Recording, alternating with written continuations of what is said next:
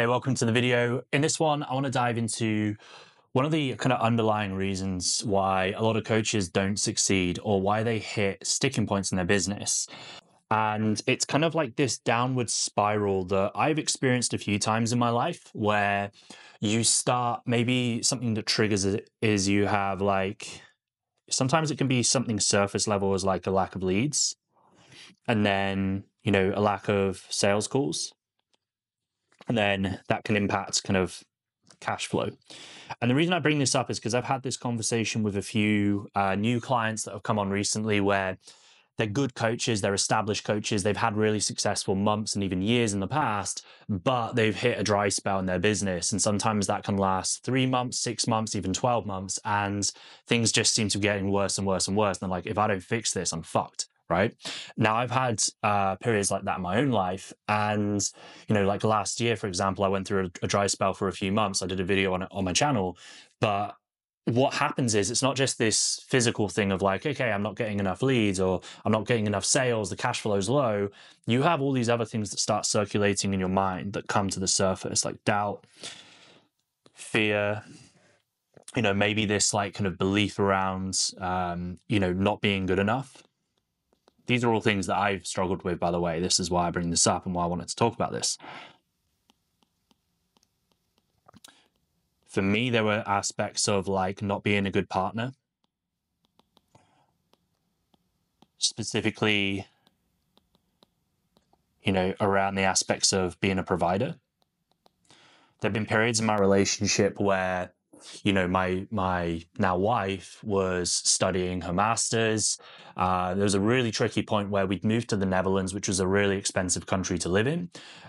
She was doing her master's, so she wasn't working or making an income. And then COVID hit. And my business went to zero overnight. I went from making 6 figures to making zero within the space of like a week or two. I think like it might have been 2 weeks, like all my clients just like very quickly dropped off. And I'd also recently kind of signed up to a very expensive mentorship, which I was still paying off. So there was just all of this, all of these expenses and nothing coming in, and all the pressure on me. And so there's periods where, it's kind of it feels like it's make or break, right? You need to really kind of step up and provide.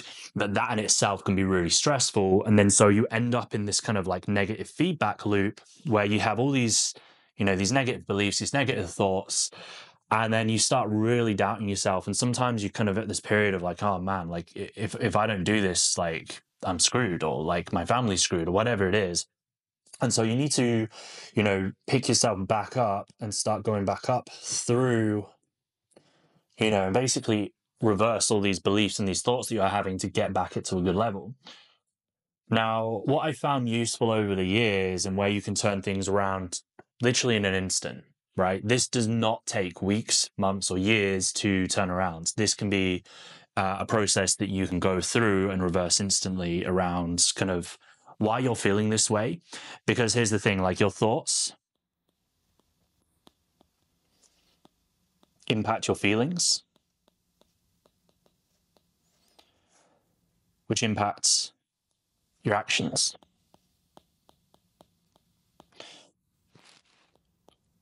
which impact your thoughts, right? And you could potentially actually add in, I'm going to add in another step there, which is results, right? So let's say you're not feeling good about yourself, you're having some doubts, you feel like maybe, you're not good enough. You start having feelings of fear, of anxiety, of stress. That's going to impact your actions. And sometimes that's just inaction, right? So maybe you're just stuck in your head, you're thinking through loads of different things. Maybe you're writing loads of different plans out for your business. And what do I do next? How do I make money? How do I sign clients, right? You're not taking action, you're just procrastinating, right? Which obviously results in a lack of results. You're not generating leads, you're not generating calls, you're not generating clients. Maybe even the clients you do have are being negatively impacted because you're showing up as a lesser version of you. And then that directly is going to impact those thoughts, right? This is negative downward spiral. And so that's what happens, right? And so a lot of the time, we look at this and go for something more positive. We look at this and we want to change this, right? And we get so fixated on this of like, oh man, I just need to make more money. I just need to make more money. I just need to make more money. That feeds into this thought of lack, right? You focus on what you don't have because you don't have much money and you become fearful. So, that result, that lack of result feeds into thoughts of lack, feelings of lack, and then your actions are impacted. So we need to turn this around. We need to focus on, first of all, thoughts, okay? So what has been good, right? And this is where the main aspect of this video I want to dive into is your why, because it starts with why. And that's going to impact your feelings. Now, something that's helped me a lot over the years is understanding emotional regulation. So I'm going to get onto that second. So if we say, first of all, we'll just talk about the thoughts and how we can reframe that. Secondly, we'll talk about the feelings and how we can reframe them, because that's super important as well. Like, it's all good changing your thoughts, but if you feel the same way, then you're not really going to get anywhere. So your why, if you think about yourself as a coach, you have probably become a coach because you have been through some sort of journey yourself, right? Like maybe you were this person and you had some struggles that you had to overcome, right? And you went out on a journey, maybe you got some sort of guidance. You went through a transformation yourself. And now you have like kind of come back and become a coach. These are supposed to be people. This is really bad sketching. These are supposed to be people you're helping, right? You become a coach. That's usually the journey, right? And maybe you've had some qualifications along the way as part of the process, but you have kind of gone through this journey yourself of becoming a better person in whatever regard. A lot of my clients are in the personal development space, mindset coaches who help people with anxiety and depression, performance coaches, which help people kind of overcome procrastination and focus, work with relationship and dating coaches, which is, fairly self-explanatory, health and fitness coaches, which, might be kind of more general around fitness, but I've also worked with people that help with specific health issues as well. And also business coaches, which helping people kind of overcome challenges in their business, right? They've all gone through this journey of, struggling, getting help, and a guide can be many things. For some people, that can just be books, that can be courses, maybe even formal education, mentorship. This is something I've invested very heavily into over the years. I think I've invested well over 150K into mentorship over the years in one way or another. And then through these processes, you experience change, right? Transformation, like how you feel, how you think, and then obviously the results as well. And then you go back and you help other people with that. So one thing I like to do if I ever feel doubt and I have these thoughts is think about the journey I've been through. And chances are for you, it's not just been one thing. Like chances are you have been on this kind of like hero's journey multiple times for different aspects of your life, different periods of your life. I know I have. Like for me, when I was younger, I was struggling with depression and anxiety, and especially around like when I was a teenager.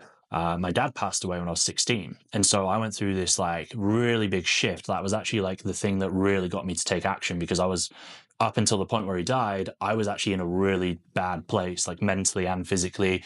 I was struggling with depression. I had no purpose in life. I was failing in school. When he died, the thing that actually gave me clarity was like the very next day I went to the gym just because I didn't really know what to do with myself. And I just went to the gym just to kind of clear my head. And it did. It cleared my head and it made me feel good in the moment. And I thought, wow, if something like this can make me feel good when I've just been through this like horrible traumatic experience, then maybe I should carry on doing this, right? And I got really addicted to the gym at the time and I got really into it. I started reading men's health magazines. I started trying to like get every article I could. This is 16 years ago. So this is like where, Facebook had only just come out. I was like mostly using MySpace. I wasn't on the internet that much at the time. But I was doing a lot to kind of dive deep into this, and it gave me a direction in my life. I started to, do qualifications. I left school, went to college for a couple of years to study and then get into university. Studied sports science, nutrition, got really deeply into that, and then became a personal trainer. Right. So my first few years of coaching was kind of in-person coaching people around their health, their nutrition. I started studying NLP and psychology, and then I took my business online in 2000. I started in like kind of 2013, but I didn't really properly do it until 2015. That's when I took it off and it went full time, end of 2015. But my point being is I went through this journey and then I started coaching other people to help them through that journey. So I started coaching people, especially young men who are struggling with depression, anxiety, and then their physical kind of like that physical transformation as well, of helping them get strong. So I was like a really skinny guy. I think up until the age of like 19 or 18, 19, I was like 60 kilos. Like I was really skinny. And then I kind of bulked up. I put on a lot of muscle. I got into sports, and that helped me with my confidence. That helped me with women. That helped me with socializing. It helped me with all these different things.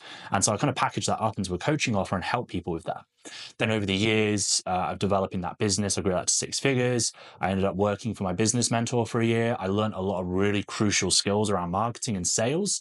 And I started coaching people around marketing and sales. And I grew an agency around that. And that's kind of what I help people with now, is marketing and sales and business. So I've been through several kind of transformations throughout my life where I've kind of acquired new skills, where I've developed things.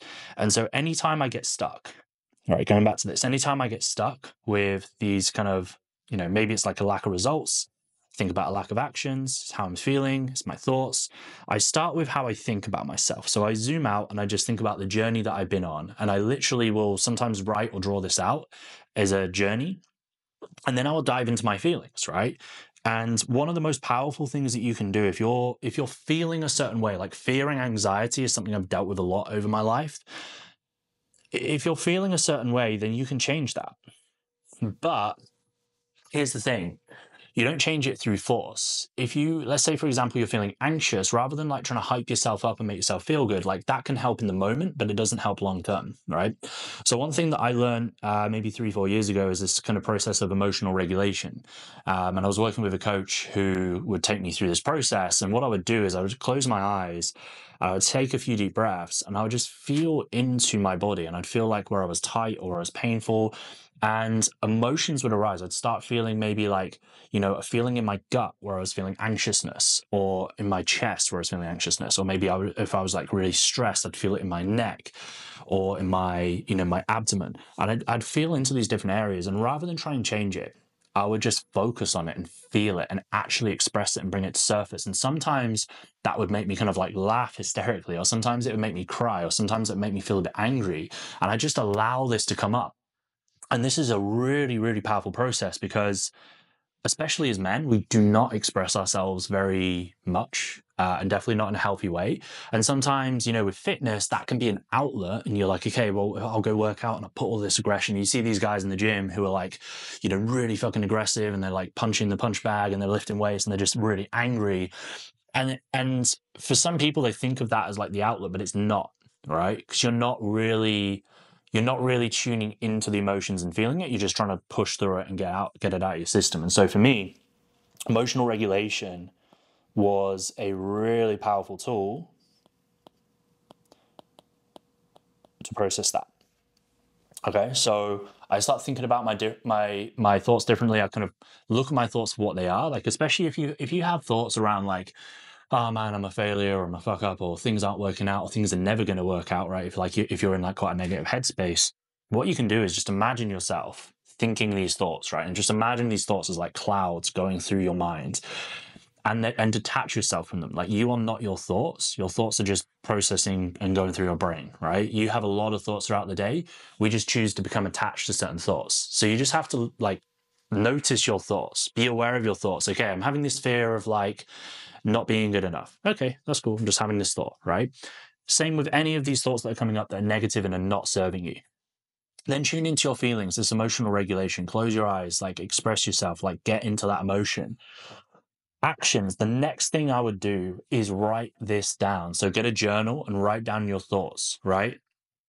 So running out of space here.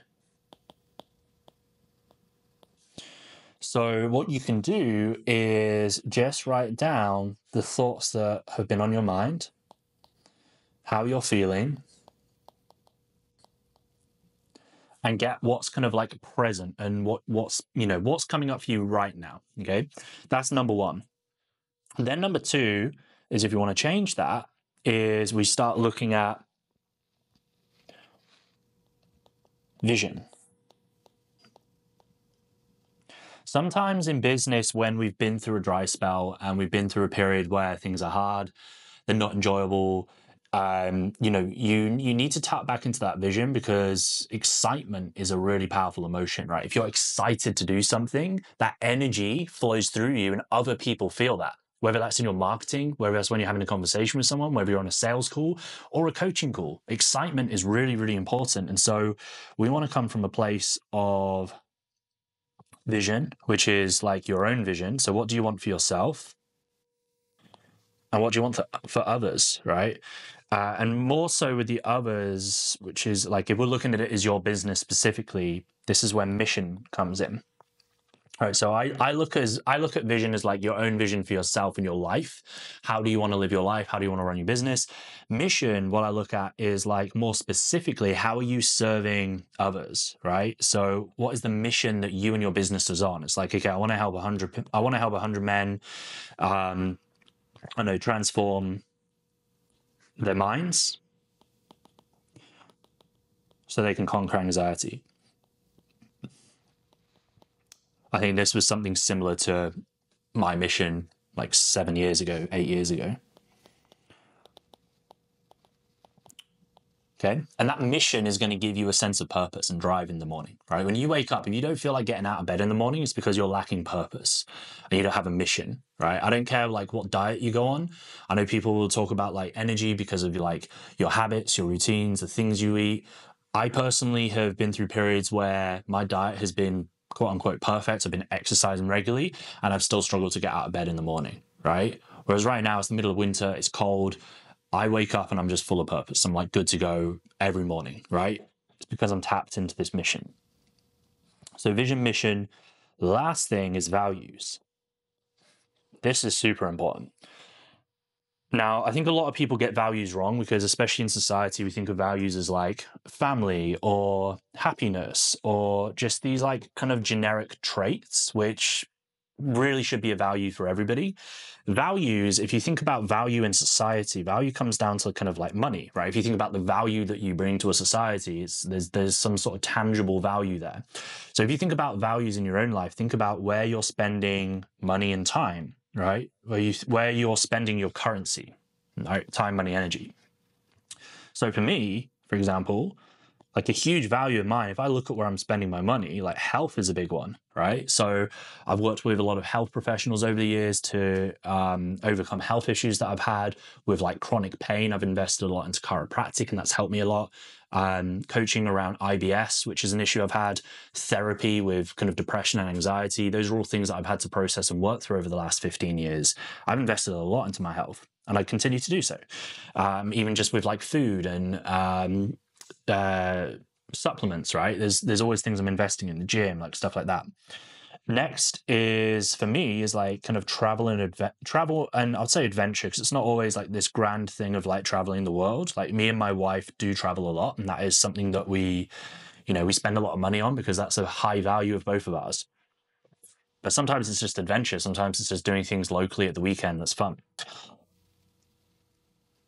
Another one for me lately has been more geared around kind of like family and more specifically home, right? Like I'm settled now in Australia for a long time. I've just been moving place to place to place. So I've never really bought nice things for myself. Like I've never like owned a fridge before until a few months ago, or owned like a nice sofa. So like everything in the apartment that we've got now is things that we've kind of like we've spent more money on than we would have done in the past, because it's something that's a higher value of ours as we're looking towards growing a family. So that's something that for me has become more of a value over time.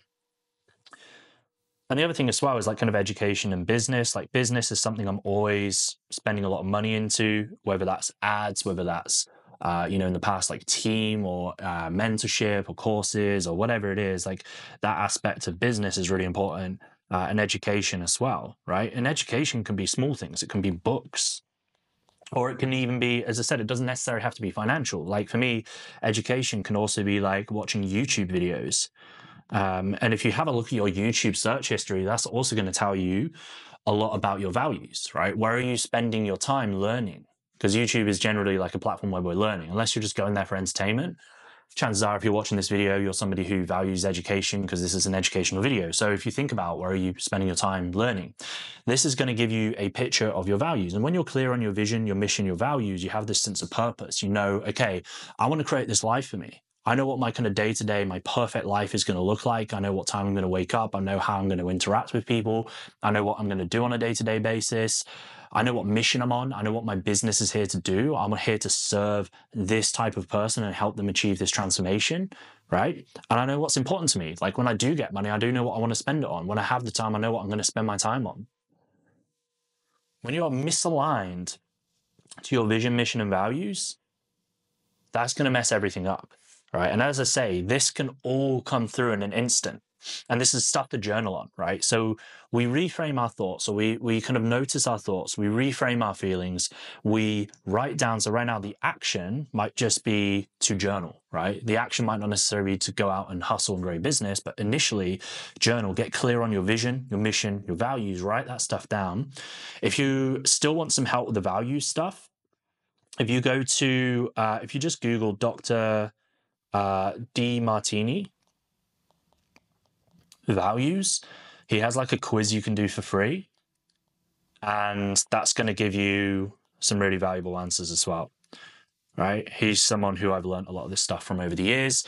You know, really great guy. Actually ran an event, some ads for an event that he did last year in the US, which was pretty cool.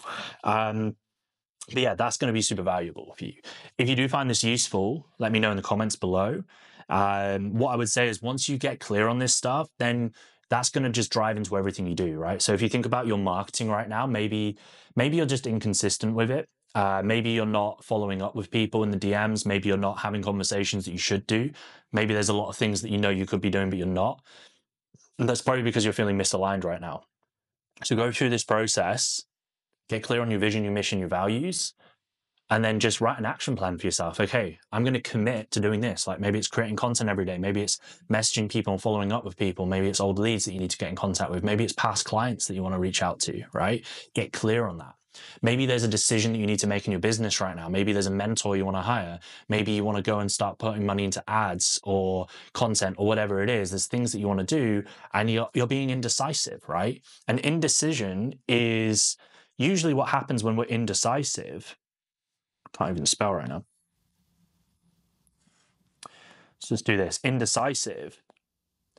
It's going to feed back into that downward spiral because we're in this place of inertia, right? And there's a quote I heard years ago, it might have been by Tony Robbins, which is, you know, if we're not growing, we're dying. And I truly believe that. It's like we need to constantly adapt and evolve. I believe that's what we're here to do as a species. If you look at the history of the human race, we're consistently adapting, innovating, evolving. That's how we are as a human species compared to other species. Like we're constantly doing things to evolve. And I think on a personal level, we all need to be doing that as well. And so that comes down to this process, right? We need to be kind of on this upward spiral.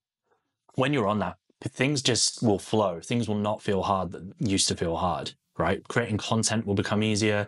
All of the action steps that you feel like are massive boulders in your business right now will topple over, become much easier. And I'm talking about this from experience. Like I've been through a lot of downward kind of spirals in my journey over the last 10 years in business. Like I've been through some really dark patches. Sometimes I've been through periods of depression, like luckily not for a long time. Like, I don't think I've experienced proper depression in a very long time, to be honest. But anxiety and stress is something that I have experienced fairly frequently. And, I think 2 years ago, I got really burnt out. And so I have been through these periods of like feeling like I have no energy, feeling like everything is on top of me. This is going to help you a lot, right? Get clear on these 3 things: your vision, your mission, your values, and that all is going to feed into your why, right? The one last thing I'm going to finish off on is chasing your own truth, right? So your vision, your mission, and your values are yours. They're not mine, right? And, it's one of the reasons why I got that Lamborghini in the thumbnail. For me, when I see like, especially young guys like flashing Lamborghinis or whatever it is, sports cars on Instagram, like that does not excite me at all. Like I don't want the idea of having a sports car to me seems more stress than it's worth, right? Like not just about the money, but in terms of like the actual practicality of having a sports car for me is just doesn't make sense, right? For me, it's just something that you show off with. Same with like having a Rolex or whatever, right? Like that for me is not doesn't give me a sense of purpose or drive. Like I don't care about that stuff. What is important for me is, as I talked about, is like health, travel, family is a huge thing, right? Like being able to provide for my wife, not just in terms of money, but in terms of like being present, being healthy, being powerful for her, and one day our kids. That for me is much more important. Being a role model, and money is important, right? This is about money, right? Let's be clear. If you're growing a business, you need money to one, reinvest in the business, but two, reinvest into your life so you can upgrade as a person, whether that's to invest in mentorship, coaching, education, health, travel, and broadening your mind in that way, or maybe just hobbies, like things you're interested in, things you enjoy. That's super, super important. And if you are into Lamborghinis and Rolexes, there's absolutely nothing wrong with that either. Like if that's something you genuinely want for yourself, then amazing, like go for it. But you need to do it for you, not because you're trying to show off for somebody else, because I've been down that road before where you're just trying to do things for other people and trying to impress other people. And it's a one-way ticket to depression. It's a one-way ticket to constantly feeling like you're not good enough and that you don't measure up. So hopefully this was useful for you. I appreciate this is a little bit different to the usual content I put out, but I've had this conversation quite a few times over the last few weeks, and it's stuff that I have been through. And on a small scale, I still go through every now and again. I'm just have the tools because I've been through this so many times. I have the tools now where I can just pull myself out of it very quickly, and get back on track. And so hopefully you find this useful and you can get back on that upward spiral so you can start getting some momentum in your life and your business. And I'll see you in the next one.